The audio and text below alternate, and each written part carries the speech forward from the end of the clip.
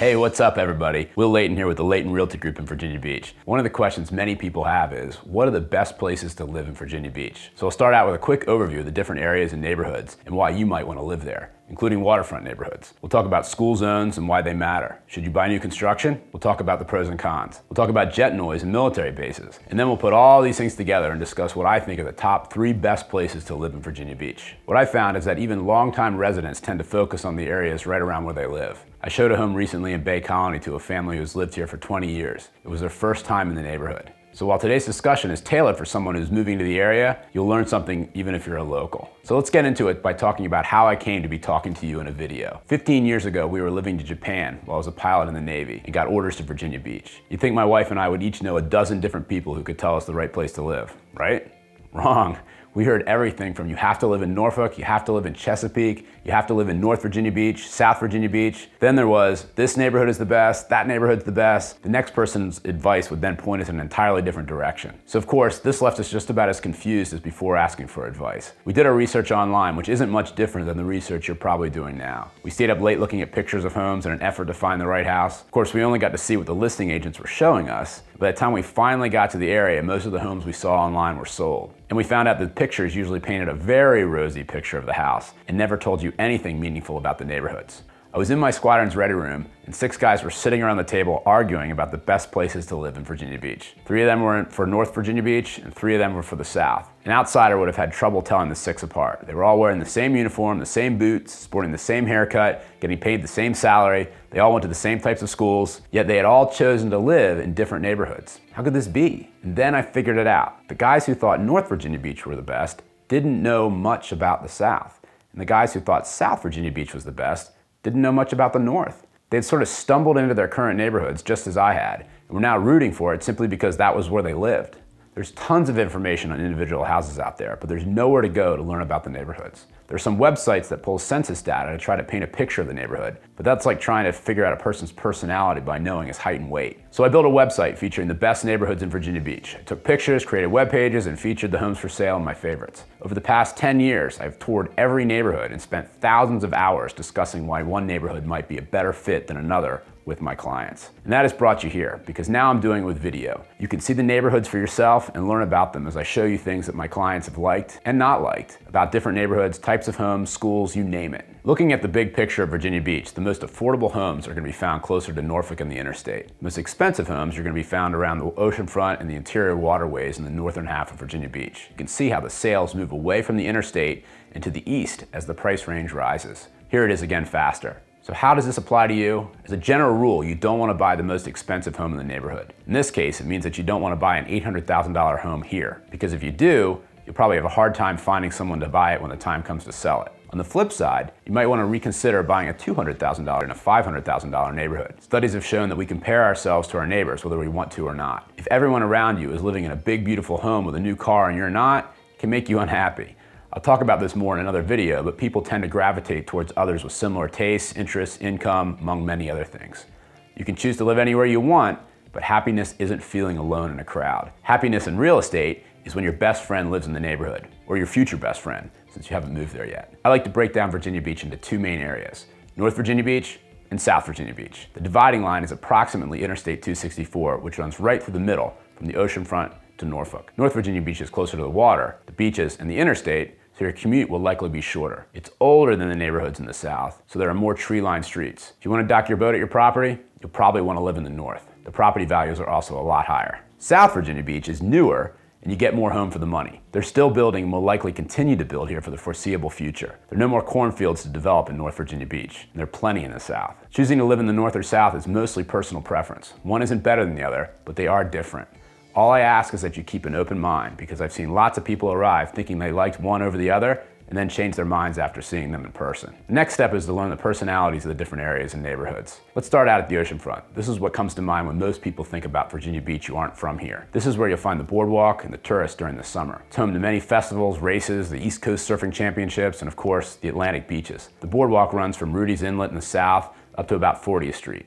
Here you can find $300,000 condo or $3 million oceanfront estate, and everything in between. For those looking over $500,000, Croatan, Bay Colony, and the North End are great choices. Shadowlawn, Beachboro, Old Beach Village, are all within walking distance of the restaurants and the beach. Prices vary widely, but in general, the oceanfront has some of the most sought-after neighborhoods anywhere in the area, and that means it has prices to match. But if you want to be able to ride your bike to the beach and live in a city, this is the closest place within hundreds of miles. At the end of this video, I'll have links and descriptions that will allow you to look at all the homes for sale in the areas that I'm talking about now. Going up north by the Chesapeake Bay, you'll find Chicks Beach, which is short for Chesapeake Beach. The sand and water is the same you'll find at the oceanfront, but since it's sheltered from the ocean swell, there aren't any waves. It's also a bit farther off the beaten track, so you won't find many tourists. As a result, it's a local's favorite during the summer. The Lynnhaven Inlet provides access to the Chesapeake Bay, so Chicks Beach is home to many who are fans of fishing and recreational boating. Median home price is around $350,000, and that'll get you a 1,500 square foot home. The area has a mix of condos and single-family homes, and some of the most convenient locations for storing your boat anywhere. Again, prices vary widely. Move-in ready 4-bedroom home and condo on the beach go for about $500,000 to $700,000. Another nice feature is the First Landing State Park, located in the northeast corner of the city,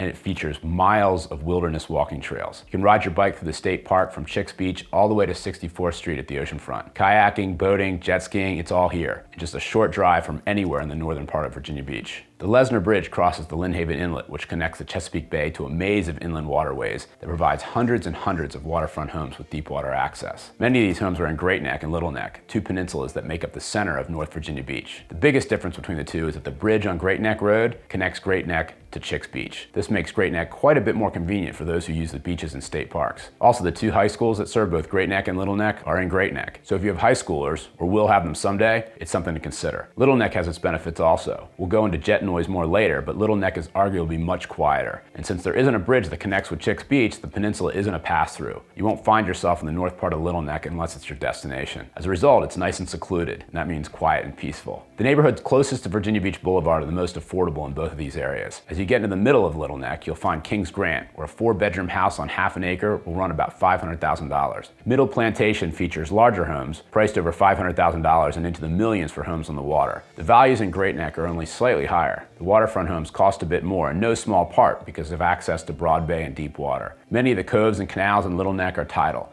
I'll cover that more later when we talk about waterfront neighborhoods. Moving down into South Virginia Beach, you'll find many newer neighborhoods. And by newer, I mean built in the last 20 years or so. While you may find a couple of pockets of new construction in the north, most of the new construction is in the south. So if you're looking for something newer and don't care about the water or the commute, looking down in the south is a no-brainer. That said, Sandbridge Beach is only 10 minutes farther down the road. It's Virginia Beach's version of the Outer Banks. And here you'll find everything from condos to 10-bedroom beach houses. There are plenty of people who live here year-round, and for those that do, they probably really love the beach. It's almost entirely residential and there's no boardwalk, but that's one of the things that the locals love about it the most. House on the beach will cost you about $1 million to $1.5 million, and the median home price in Sandbridge is $668,000. Now that's a bargain compared to a beachfront home in the North End, which starts at about $2.5 million with a median home price of $821,000. What's the difference? Location, location, location. The North End has a higher elevation, the beach is bigger, and it's closer to everything, so it costs more. As I mentioned before, and I'll mention it again at the end of this video, I'll have links to the newest listings in each of these areas. There are a ton of great neighborhoods in South Virginia Beach, and many of them are in the Kellam High School District. Asheville Park is one of the newest and also one of the few with a neighborhood pool. Lagomar is the oldest and features tree-lined streets like many of the neighborhoods in the North Virginia Beach. Christopher Farms, Heritage Park, Sherwood Lakes, Courthouse Estates, Princess Anne Woods, Princess Anne Quarter, Highgate Greens, the list goes on and on. The one thing they all have in common is that you get more house for the money and longer commute than you do in the north. Life is all about choices. One of the things that makes Virginia Beach special is access to the water, and not just the beach. Once you've had a taste of watching the sunset while out on the Chesapeake Bay, or taking the kids tubing for an afternoon on Broad Bay, you'll never look at Virginia Beach the same again. And I'm not alone in thinking this. All you have to do is drive over the bridge that connects Great Neck to Chicks Beach to see all the boats lined up in the marinas, stacked up in the Botel. Do yourself a favor and go eat dinner at the Porch or Bubba's in Chicks Beach. Let's go over some considerations you might have if you're looking for a house on the water. The first thing to understand is there are many different types of waterfront. Homes on small lakes and ponds are common throughout Virginia Beach, and the premium for a lot isn't much more than a home across the street that backs up to the woods. The reason for this is that the water is basically there for view and privacy. Homes on the beach are waterfront, but there's no place for a dock, so you can't have a boat. These obviously sell for a lot more. There are homes that are on wetlands that offer great privacy and views, but there's no way to get a boat through the wetlands to the deep water. Homes on deep water or that have deep water access usually have a pier, so you can take your boat to the Chesapeake Bay and beyond if you want. You will pay a premium for homes with deep water access. Some homes will be on deep water, like Broad Bay, where you can go water skiing 50 feet from your dock. Others will be on a canal, where you have to commute through a no-wake zone for 10 minutes. Others will be tidal, meaning that if you don't have a boat lift, your boat will be sitting in the mud at low tide. Some are minutes from the Chesapeake Bay on a canal with lots of traffic. Others are 45 minutes from the bay, but provide great views and calm water. The price tags for all these different types of homes vary widely, from about $400,000 to just over $7 million, and everywhere in between. So as you can see, the term waterfront can mean different things to different people. But most of the time, waterfront means deep water access, and that means if you had a pier, you could walk out to your boat and ride it into the Chesapeake Bay. There are also homes that aren't on the water, but have boat slips deeded to the property. And if you just want to go boating all the time, there are marinas and boat ramps all over the place. Taking a look at the map of North Virginia Beach, you can see all the inland waterways. Starting at the Lynn Haven Inlet in Chicks Beach, you have to travel at no wake speed until you get to Broad Bay. There are several neighborhoods here that have property with deep water access. Lynn Haven Colony, Cape Henry Shores, Bay Island. This leads to the entire west side of Great Neck, Bay Colony and the surrounding neighborhoods, and Bird Neck Point, where you'll find some of the largest boats docked at the Cavalier Golf and Yacht Club. These areas are arguably the best waterfront neighborhoods in the city because they provide quick and easy access to deep water. They're on high ground, and the schools are fantastic, which we'll get more into later. Heading south and west from Lynn Haven Inlet and the water surrounding Little Neck, you'll find beautiful views and deep water access too. The biggest difference is that the water is shallower, so it's easier to run aground. The city is dredging many of the canals that run back into these neighborhoods, which helps a lot. More information can be found at vbgov.com, dredging. It's time to cover school zones. Virginia Beach has 11 high schools. You can go to greatschools.org to get an overview, but I found that the ratings there don't match up with what the parents and teachers have to say. So the following discussion on schools is based on my opinion, derived from being a father of 3 kids, 1 in high school, 1 in middle school, and 1 in elementary school. And also, I went to public school and 3 years of private high school. My sister did the opposite. She went to private elementary school and public high school. So it's been very interesting studying the differences. Every time I meet a teacher, I talk with her about what makes a good school. I enjoy talking with other parents about schools. I have a good friend who went to one of the worst high schools in Norfolk, as he calls it, and he tells me stories that are completely foreign to my seemingly middle-of-the-road high school experience. I'm not a certified school expert. The following discussion is just my opinion. It's just meant to give you a perspective you might not have had before. So let me tell you what I think. I think the best of anything is subjective. What's important is what's the best for you, and that's how you should look at the schools.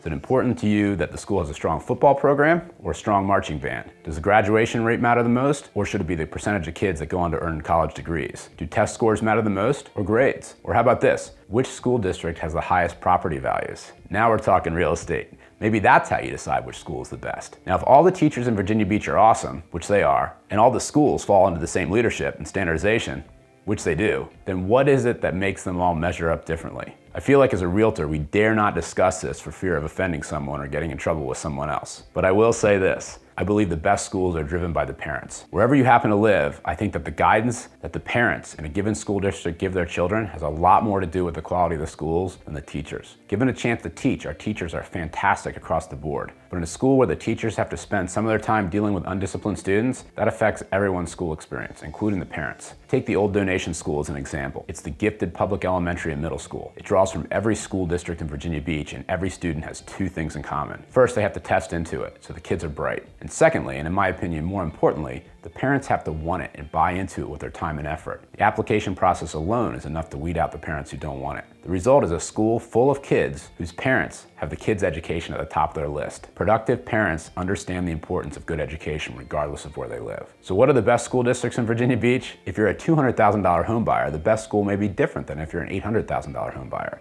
So I'm just going to rank them by property values and call it a day. I'm not judging, I'm just pulling the numbers out of the public records and letting you decide. And the winners are Cox, First Colonial, and Kellam. Perhaps your winners are different. Perhaps the question you should be asking yourself isn't, what are the best schools? Perhaps it should be, do I want to buy a $600,000 house in a $300,000 school district? My personal opinion is that you shouldn't do that. But what do I know? I'm just a realtor. Next, let's go over some considerations if you want to buy a brand new home. First, new homes are fantastic because everything is new. It has new paint, a new roof, new HVAC, new appliances, new everything. Nothing is going to wear out for several years. Secondly, you're moving into a neighborhood where everyone is excited about their new home, so you immediately have a bond with your new neighbors. And you get that new home smell. That's the smell of no one ever living in your house before. The catch is that one of the biggest draws won't be there in 5 or 10 years when you go to sell, and that's the new. If the new drew you in, there has to be more to it than just the new, because the next person to buy the house won't have that anymore. The builders are going to continue to build, and in 5 years another house is going to be built almost identical to yours, but it's going to be new. Why would somebody buy yours and not the new one? That's the question you have to ask yourself before buying a new home. That said, new developments come and go. Some of them are expansive, some are just on one street. Most have a model with a sales agent. Keep in mind that the sales agent works for the builder. They don't care which house you buy, as long as it's one of theirs. And they have been doing this every day for years. You don't need an agent to talk you into buying a beautiful new home built as exactly as how you dream it. But you would probably benefit from having an agent on your side go through all the models with you to keep you from making a mistake. The site agent isn't going to highlight all the negatives, especially if that information might be something that could change your mind about buying there. Also, my advice is to always look at a mix of homes in established neighborhoods and new construction. This keeps the conversation lively and gives you the information you need to make the best choice for you. As you can see from this map, there are new homes for sale spread out everywhere. Old homes are being torn down at the oceanfront and Chicks Beach, and new 3-story duplexes are popping up in their place. In South Virginia Beach, there are a handful of new developments. A new condo starts at about $250,000 in Virginia Beach. A new single-family home starts at about $350,000, and they top out at about $2.5 million. So there's one out there for you.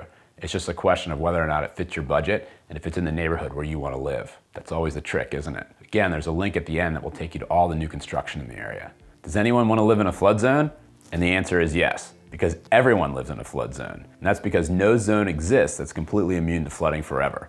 The real question to ask is, am I willing to pay flood insurance to live in this awesome location? Visit the city website again, vbgov.com, and go to the map section. One of the layers you can choose at the top is flood zones. You can see a graphic of the flood zones, and you can click on any property to see what flood zone it's in. As you can see from the legend, flood zone X is moderate to low risk areas. Your lender will not require you to buy flood insurance. My house is designated flood zone X. It's 20 feet above sea level. The water comes up to about 7 feet in the biggest hurricanes. It would take a meteor strike and the ensuing tsunami for the water to rise that high. So I have much bigger things to worry about than flooding. Other areas may have to worry about it all the time. Bay Island is one of them. Half the homes are at risk of flooding when the monster storms come through. The roads will sometimes be underwater during a big nor'easter that coincides with a full moon at high tide. That's because the tides are higher during a full moon. Yet people love Bay Island and line up to live there. Why is that? Because it's one of the most affordable places to buy a house with deep water access, if you're in a flood zone, which means zone AE, where you have to buy flood insurance. But the homes on Bay Island that are on high ground in zone X with sweeping views of Broad Bay, those aren't the affordable ones. Most of the time, you don't have to worry about flood zones and flood insurance. Plenty of people buy homes that require flood insurance, and they do so by choice because they want to live in a certain area or in a certain home. So you shouldn't cross off every house that requires flood insurance, but you should take it into consideration when making a final decision. Another interesting chart is for hurricane evacuation zones. Zone A corresponds to the lowest lying areas that are the most prone to flooding.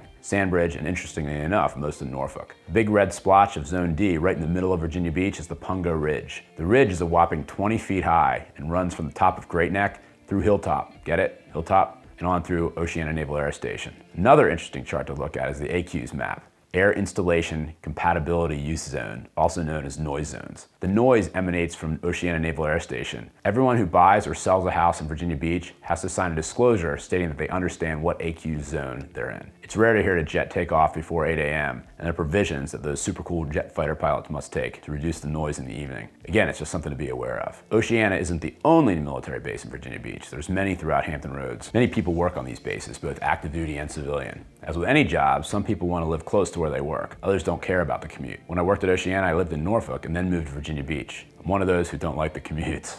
The Norfolk Naval Base is the largest in the world. You might not have known that. It's about a 45-minute commute from South Virginia Beach, and I've had many clients buy there and say the commute doesn't bother them. Now it's time to wrap things up, and I promised you that I'd give you my list of the 3 best places to live in Virginia Beach. By now, I hope you've learned that there are many different criteria that go into choosing a neighborhood, and that the best for you could be completely different from someone else. Remember my story about the 6 Navy guys sitting around the table talking about neighborhoods? And that's how it will go with you. Your best friend might live here and know the area. Maybe your sister lives here. You see it happen all the time, and you will choose to live somewhere completely different. So keep an open mind, learn the neighborhoods, and then make an informed choice. So here they are. The beach. That includes Chicks Beach and the oceanfront, Great Neck and Little Neck, and South Virginia Beach. Why these places? Because this is where you'll probably end up if you move up the salary ladder and stay here long enough. I like to say that Great Neck is the center of the universe. And it is, for me, because I live here. My wife and daughters live here. This is where we go to school and church and play soccer.